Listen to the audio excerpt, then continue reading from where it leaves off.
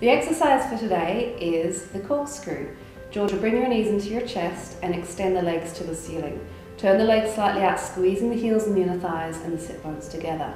Press the arms down and we take the legs slightly over to the right. Lower the legs down slightly, scooping the belly, take it to the left and then center. Now we go the other way, over to the left, lower. She's keeping her hips on the mat and her lower back lengthened into the mat with her scoop. Legs are strong, as if they're just one leg, reaching around and center. Now Georgia, take your hands back to the poles. If you have a traditional mat, this is great to get that feeling of anchoring down through the torso. The legs go around and up.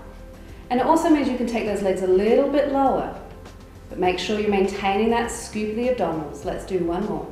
Reach around and lift and relax. Now Georgia's taking the corkscrew with the assistance of the chair.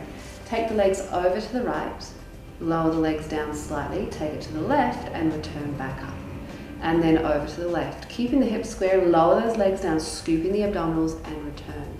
Take the legs over, lower and lift one more time. Over, lower and lift. Bend the knees in.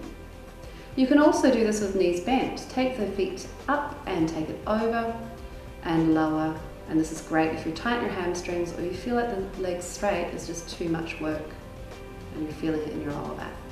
And rest.